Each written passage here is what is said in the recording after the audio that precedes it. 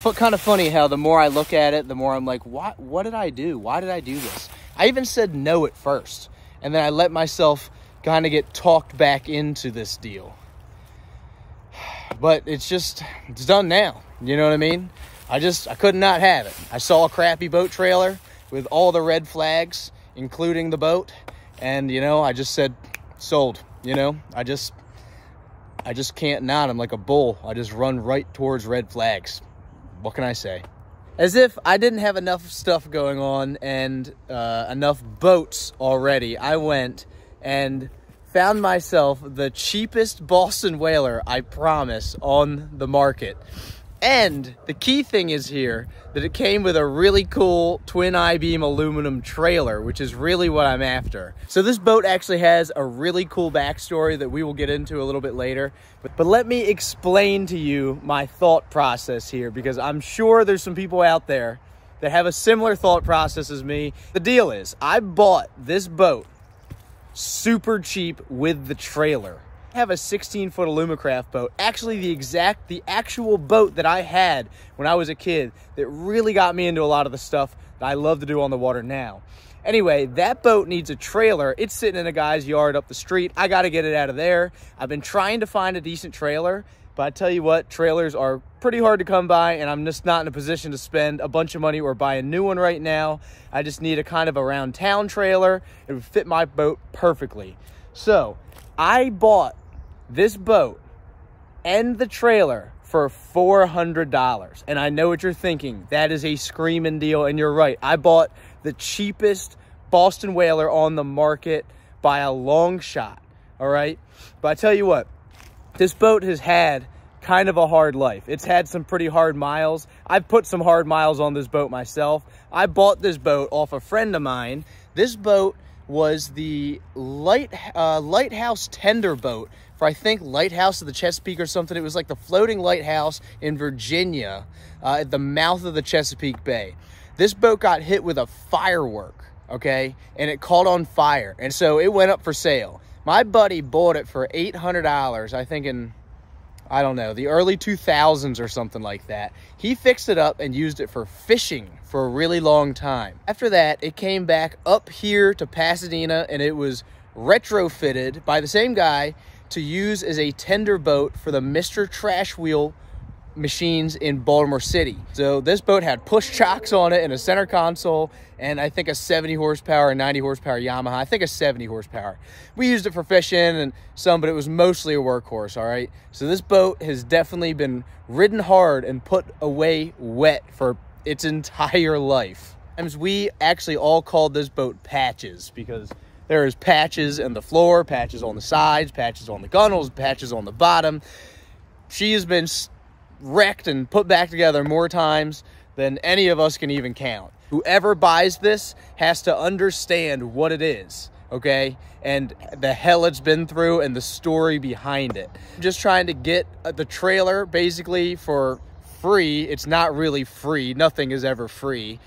Actually, the amount of time that I'm going to spend doing this swap and trying to sell the boat and towing it around and fixing the tongue jack and all this stuff, I'd be better off just going and paying money for a better trailer and better working order and having it done and over with. But for whatever reason, that is just not my nature. I just have to do things the hard way. I have to. I see it as, oh man, $400. I could buy the boat and the trailer, and then I'll sell the boat for $400. Somebody will get a good deal on that, and then I'll have a trailer. But in reality, I spent a whole day messing with this thing, taking it up here, fixing the tongue jack on it, and then I got to spend a day getting the boat off, finding a guy that wants to buy it without a trailer, and then the trailer doesn't have lights. It needs lights, and the tires might be messed up. Who knows?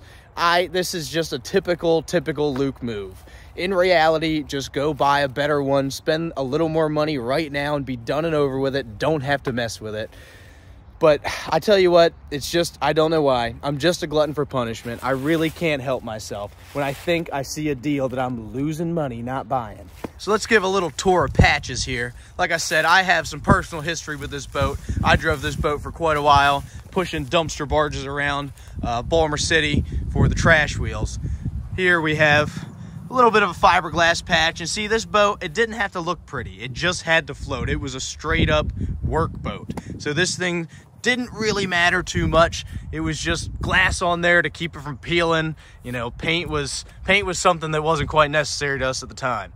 Anyway, go down underneath. She's got some patches down here where, you know, maybe had a little crack or a pinhole and had to grind it out, patch it back up so she'd float. It's really not in the worst shape. I mean, it's got good bones, but you just have to understand what it is. I could not throw a coat of paint on this thing and sell it to somebody for more than I know it's worth. And part of that is just because I know all the hell it's been through, and I've put it through some hell myself. She's got some patches back here. But I tell you what, I mean, it's a solid boat, and it's not rotten. The transom and everything is solid. It's in good shape. I mean, they were using it up until the day they got a replacement boat for it. The floor really is not in as bad a shape as you might think. We'll hop up inside here. These vintage junk fishing rods were included in the sale. But the floor really is not all that bad. I mean, there is not really any soft spots in the floor, except for right here. The floor is definitely wrecked right here. In reality, it is really not a bad boat for the money. But for somebody, even knowing everything that's wrong with this boat, I guarantee $400 is a great deal. And this is going to make an awesome boat for somebody. It's just not me. We've had our time with her. It's time to move on to the next one. Take a look at this trailer. The trailer that was such a good deal, I just couldn't pass it up. So it's not really too bad. It's cool that it's twin I-beam aluminum. It did have a jack on here when I got it that didn't work, and I didn't know that until I tried to get this thing off by myself, and I couldn't. So I actually had to take two jacks, a jack that I found over in a scrap pile and the one that was on here, take them apart and build one that does work.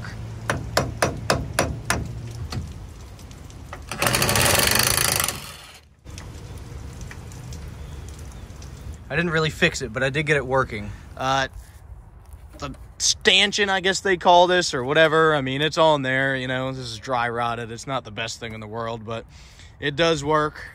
Go down here, we have a plethora miscellaneous wires that all do nothing because none of the lights actually work. I'm not even sure they're on there.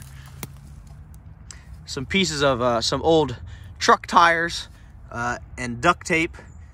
Oh, no, that's not duct tape. That's a piece of a seat belt with a screw through it. That's pretty nice, actually. That's clever. I wish I would have thought of that myself. One roller down there that the boat isn't even touching. That's exactly not how that's supposed to work. And then looks like some old shag carpet out of somebody's grandmother's house with a rotten piece of wood. This trailer also has, like, torsion bar suspension, so instead of having a leaf spring, it's got a torsion bar in it. This fender, which is most certainly homemade. This, I asked my friend, I said, what is that from? He said, I have no idea. We found it in the scrap pile. We used it to hold the fender on. So there she lay, and it's got these tiny little, like, wide tires. He said that this is a great around town trailer, but he's tried to take it to Maine and Florida for fishing, and he said he's never not had a problem with this trailer. So naturally, I just couldn't not buy it myself. It's got these rings, I guess, so you can strap the thing to the trailer, so if you lose the trailer off the back of the truck, you lose the boat too. And these boards that stick a little far past the actual frame. But I actually don't think that's the worst thing in the world. I don't know. I'm not really sure. I don't really know how else you would do it. It kind of makes sense. I guess the wheels could stand to be a little further astern, but that's just how she's built, I guess. At least it's not rusted because it's aluminum. It's not in the best shape in the world, but I've certainly seen worse. This just looks like a, this is like a garden perimeter board. Those like slightly rounded ones just kind of crudely laid on top of like a 4x6, I guess. Yeah, it's looking pretty good. So I know lots of you are now thinking, wow, this is so cool. He's gonna restore this Boston Whaler. No, not me, not this guy. I got 6 other boats. I don't need a 7th. I do need a 7th. No, I don't. That's just the intrusive thoughts trying to creep back in. I don't need a 7th boat. I'm gonna get rid of this boat. I actually found the perfect guy for this boat, okay? He knows the story. He understands the situation. He knows that I bought it for the trailer, for the whole thing for $400. He's gonna give me $400 for the boat, all right? So then I effectively get my trailer for free. He actually lives right in town, very close to me. I met him the other day, and boy, was that a mistake on his end.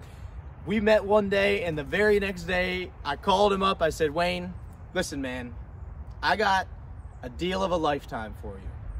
Actually, Wayne, you're gonna lose money not taking this deal. I said, look, man, I got a 17-foot Boston Whaler, the cheapest one on the internet. I promise, and I am willing to let you in on this deal because I like you.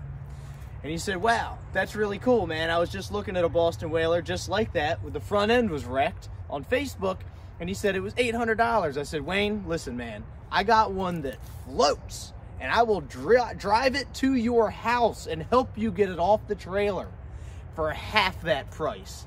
Of course, being the wise businessman Wayne is, he knew that he could not pass up a deal just that good. Wayne is the sucker, I mean the guy that I found to buy this Boston Whaler here. Wayne, what do you think of this new boat? It's a new boat. I love new boats. The best day. We're both having our best day right now. That's true. Because the best days of owning a boat, everybody knows, is the day you buy a boat and the day you sell a boat. That's so you're right. having your best day. I'm having my best day. Look, it's a Boston Whaler. I don't have one of these. Hey, you do now, I man. do. I'll tell you what, she's a fine vessel. Right I haven't here. taken a look at it up close yet. I'm hoping it's okay. Oh, it's fine. I wouldn't look at it too close. Okay. You know what I mean? She looks good from maybe like a little further back. She's a 50-footer for sure. Wait, what's this right here? I wouldn't look at that too far, man. That's just extra fiberglass. You're getting more than you bargained for. We did already shake on it. Yeah, that's true. All right. Load her up. Yeah, let's load her up. Sounds good. Let's do it. And Wayne, he also has a YouTube channel, Wayne the Boat Guy. I'll tag him in the description down there. But he's gonna do a whole bunch of cool stuff with this boat on his channel. So if you're interested in this boat, the cheapest Boston Whaler here, you can follow it over to Wayne the Boat Guy's channel and see. I have no idea what he has planned for this thing. I got big plans. Big plans. Big plans, he says, so you can watch him do whatever. He also has the task of getting this boat off of the trailer without a forklift or anything like that. So that really ought to be entertaining. I'm sure you're probably gonna have a video about how to get a boat off a trailer, maybe. I don't know. Yeah, I might have to make a video about how to get this boat off this trailer. Wayne here ignored all 5 of the red flags that I What red flags?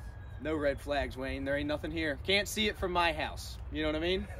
It looks seaworthy. Yeah. Probably looks great in the video. Oh yeah, it probably does look great in the video. It looks great in real life.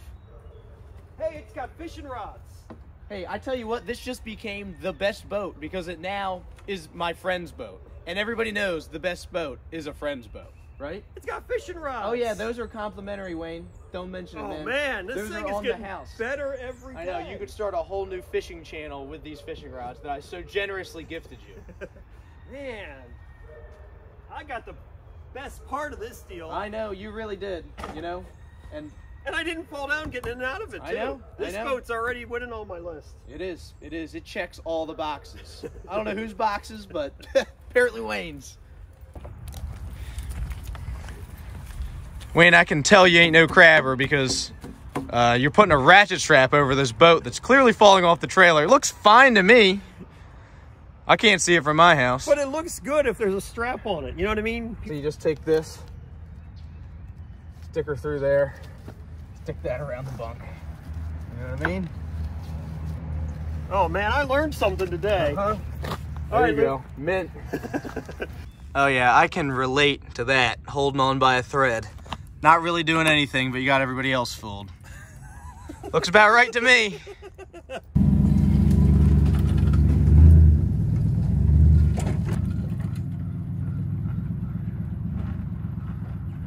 I got my free trailer here, and this is what I needed it for. This is the actual boat that I had when I was a kid.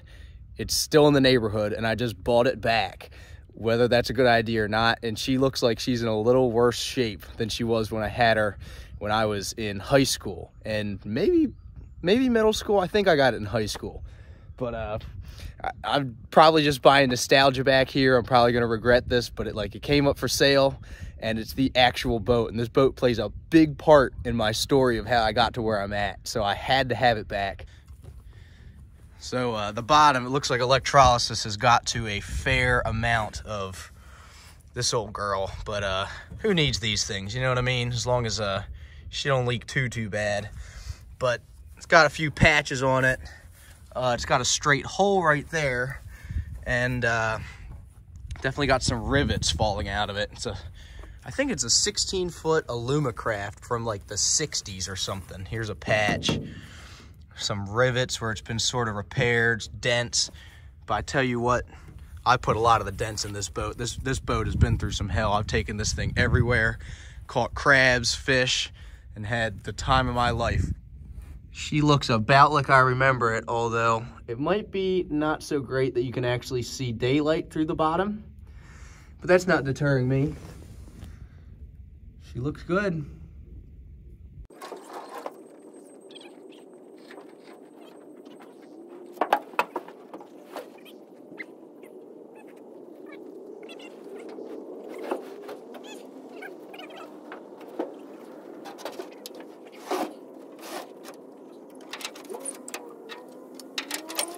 Here she is in all her glory. I actually stuck this sticker on there when I had it still on there. Panama City Beach, Ron Jon Surf Shop. And boy, I remember it being in a little better shape when I had it the first time. I remember thinking that I couldn't believe I had a boat that was 16 feet long because my other one was 8 foot. The first boat I had was only 8 feet long. I spent a lot of time sitting right here in this very seat with my Johnson Evinrude. Actually, it was an Evinrude, 15 horsepower with the slant cowling.